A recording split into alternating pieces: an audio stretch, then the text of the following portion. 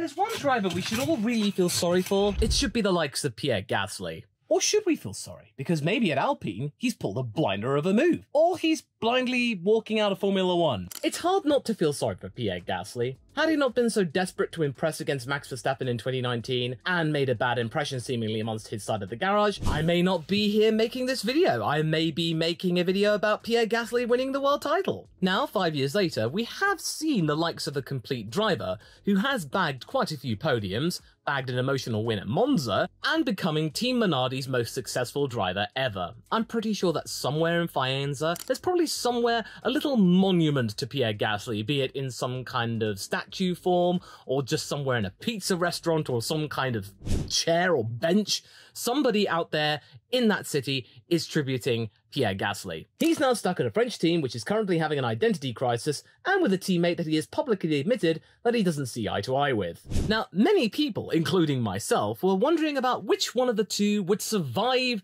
the Alpine axe and survive for 2025. But quite frankly, I think that discussion is completely and utterly irrelevant now, because we already know what's going to happen. Pierre has already won. And it's all to do once again with Pierre Gasly playing the team game and Esteban not. Esteban Ocon mentioned that he's still somewhat associated with Mercedes, saying that he has links to the marque that are strong and that are no secret. And when you get a driver that is outwardly clucking on about the fact that he's connected to Mercedes and that he has a chance of getting the Mercedes seat that Lewis Hamilton has vacated, that kind of rhetoric is just screaming out to the grid, "I'm available! Get me out of here! Come on, talk to me!" Only with a French accent, obviously, but I didn't want to be, insensitive. But I can understand why he's talking in this manner, because things at Alpine have changed considerably since he bagged his first win at the Hungaroring in 2021.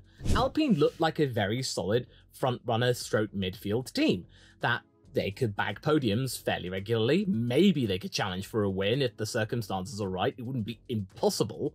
But now, pretty much anything is impossible with the likes of the Alpine car of 2024, and I reckon that Esteban Ocon has probably had enough of being loyal to that team, and even though he has been there for now 5 seasons, maybe it's time for a change of scene. It would be perfectly reasonable for him to move to another team, since Alpine have drastically fallen to the back in the space of just a few months. Because quite frankly, the chances of him scoring a point right now are practically zero, despite the fact we saw flickers of hope in Melbourne when both drivers were in the points for a very brief time, and had things gone about in a different way, they might have actually stood a chance to maybe have a chance at getting 10th place, but we could easily say that with pretty much any of the bottom 5 teams. Sauber looked likely to score a point, and Williams at one point looked like they were going to score a point, and there are so many points to point out that there wouldn't be any point to labour the point. And I think for all of that, I deserve a brownie point. When you get Esteban Ocon sort of likening his time out at the Australian Grand Prix to times when he was at Manor in 2016, you've got a driver who is quite unhappy and probably is looking for the exit, seeing no real signs of hope of things changing at the Enstone team anytime soon. For me, it just simply doesn't matter about which one of them stays, because I think I already know the answer. They've made their intentions very clear.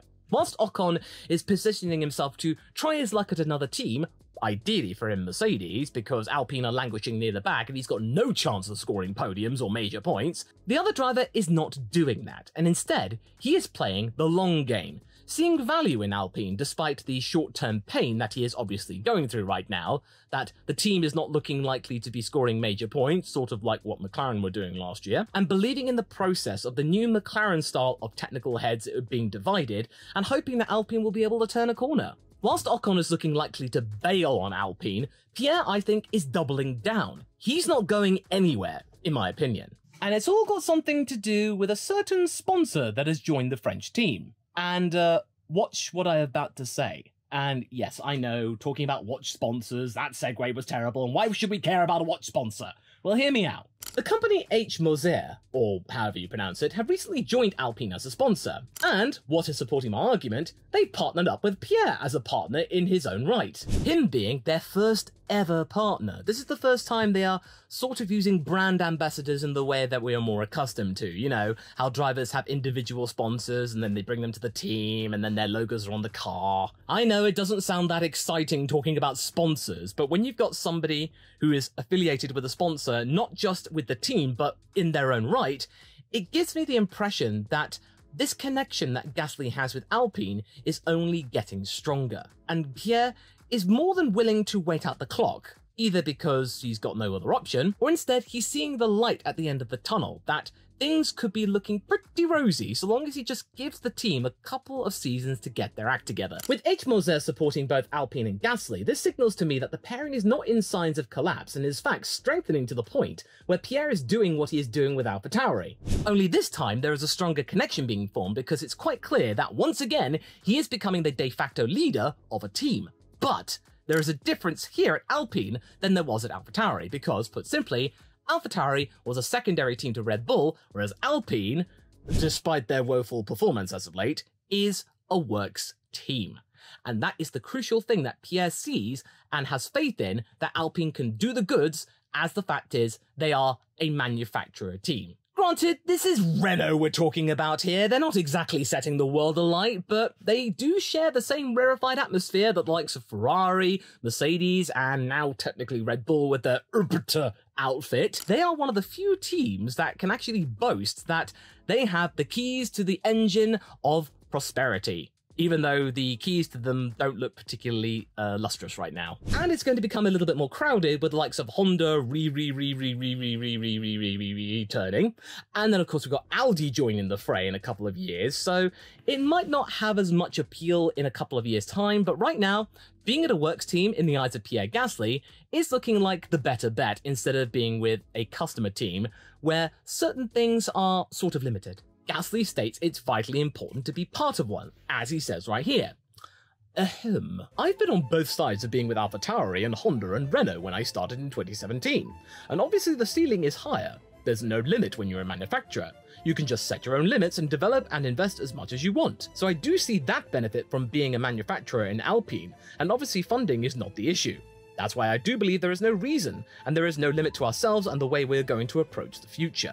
What Gasly is saying here makes perfect sense because he has experienced what it's like from both sides of the fence. He's experienced being part of a works team, at Red Bull senior team for a brief period, and the 2018 Honda Toro Rosso experimental year, and being part of a customer team, also Toro Rosso and then AlphaTauri.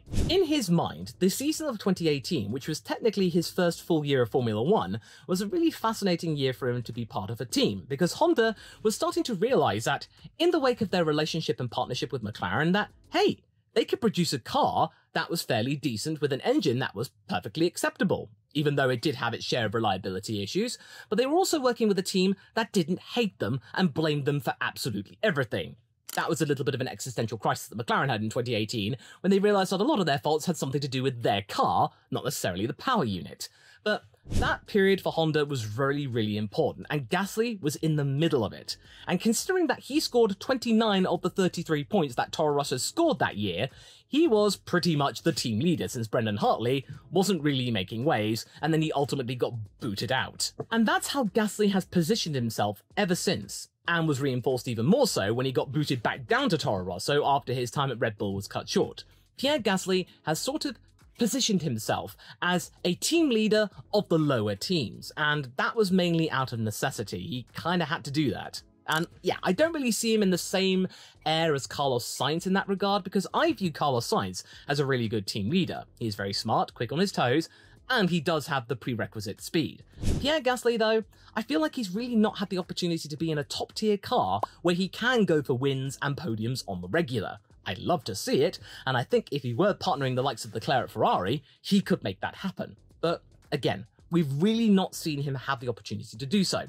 Sort of like what we saw with Checo for the longest time before he got the plum at Red Bull, which is unfortunate because he sort of indirectly took that from the likes of Gasly. If he decided to be really stubborn and decide not to become a team leader, he probably would not be in the sport anymore, and that would be a crying shame. With the promotion of Alex Albon and then the acquisition of Checo, that Gasly was not going to be promoted back to the top team no matter what he did. You bag a win in Italy, which is effectively the team's home circuit, and then you almost get the team 5th place in 2021 along with the help of Yuki Tsunoda?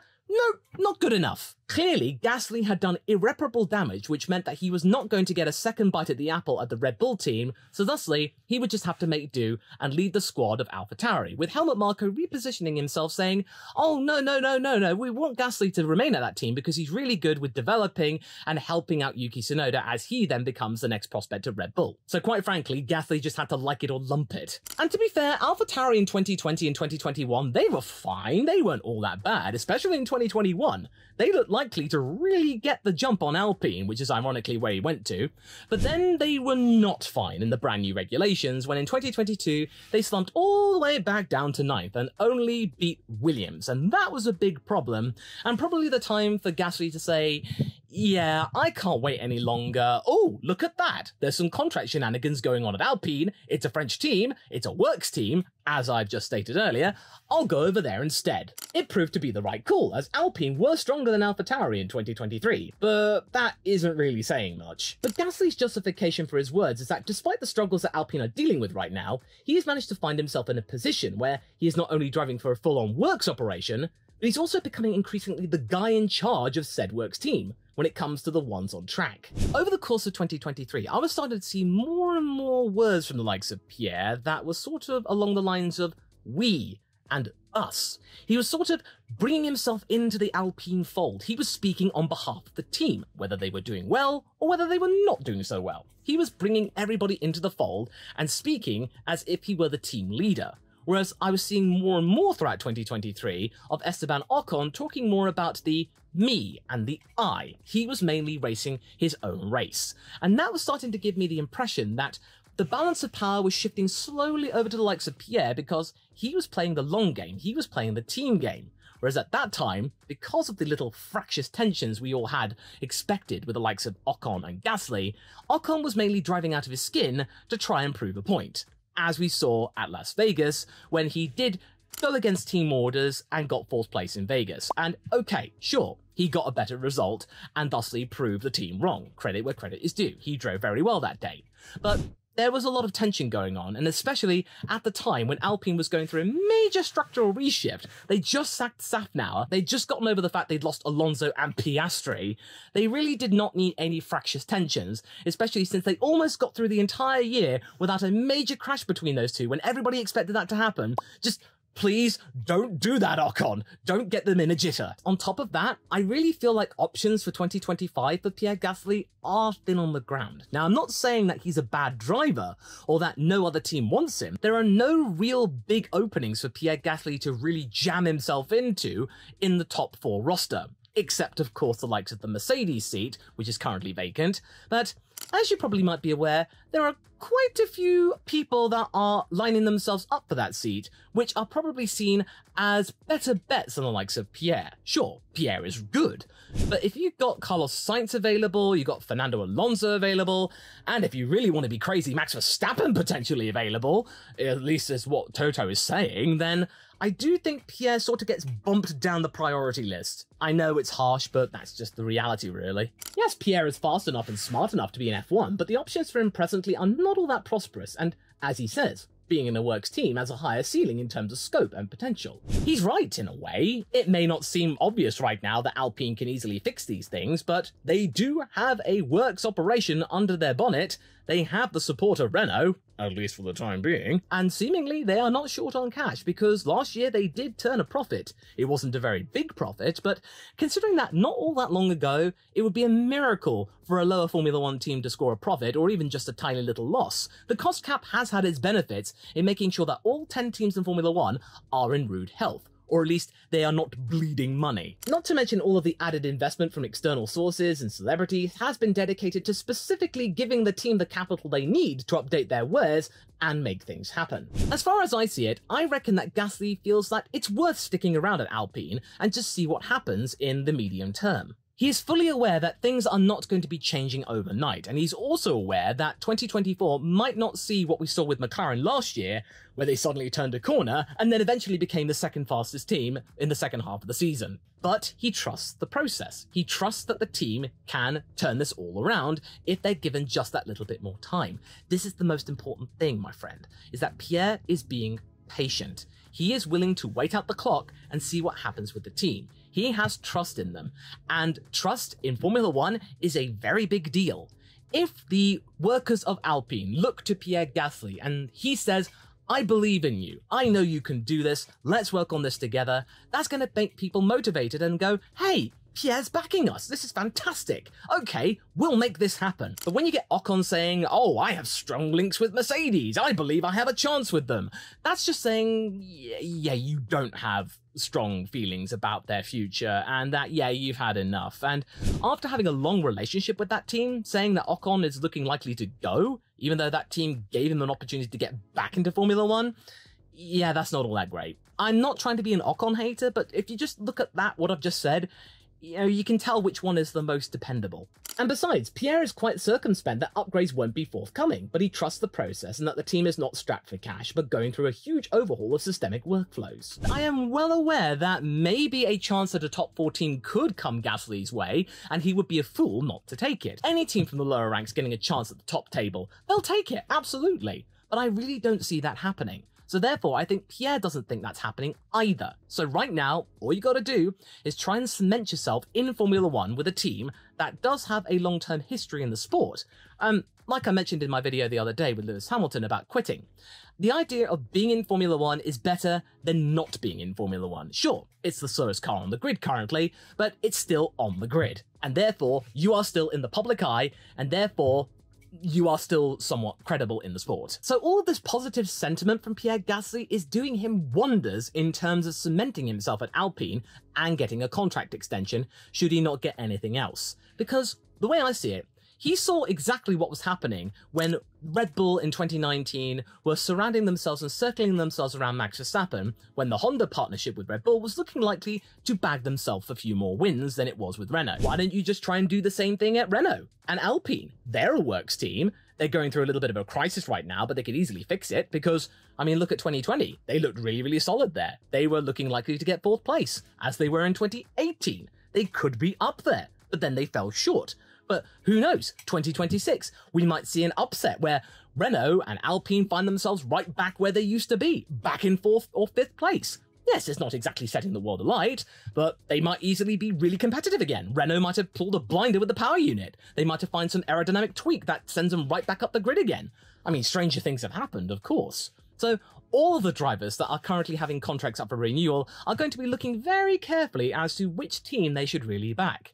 Maybe right now Alpine could be pulling a blinder, but the fact that they are blindly at the back at the moment, most teams would not really be paying much attention. So maybe we might see a situation where Pierre Gasly just decides to just put up with it for a year or two. Just be patient with the 2026 process, working with the likes of maybe Mick Schumacher partnering him or the likes of Jack Doohan.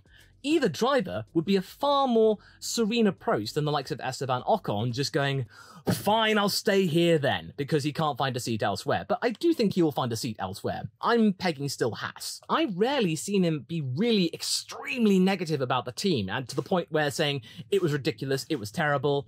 He's always been very diplomatic when it comes to the wording that he uses, whereas his teammate hasn't really done that so much. He still sometimes finds ways of causing trouble where there shouldn't be. And I really feel like at this time, when Alpine are going through all of this, they really do not need more moments like they saw in Vegas, where things could be at risk, especially when they're in a situation when points are extremely rare. You might get a situation where one driver is in 10th, one is in 11th, who's going to get that point? And then that might lead to utter calamity when neither of them scores a point. It's looking increasingly likely that Ocon is casting his net out to multiple teams out there with the hope that he can score a seat at a team with better prospects in the medium term, which is why some outlets tout him being a favourite for the likes of the Audi project, which is not something I had on my bingo card. In my eyes, Ocon is a quick driver and he can be quick on his day, but at the same time he can fly off the handle and he can cause some friction with teammates where there needn't be, which is something, again, the team does not need right now. So the battle between them this year doesn't really matter so much, since Gasly is probably in the pound seat to stay, simply because he's acting like the stalwart, loyal figurehead, whilst Ocon, who had been that up until now,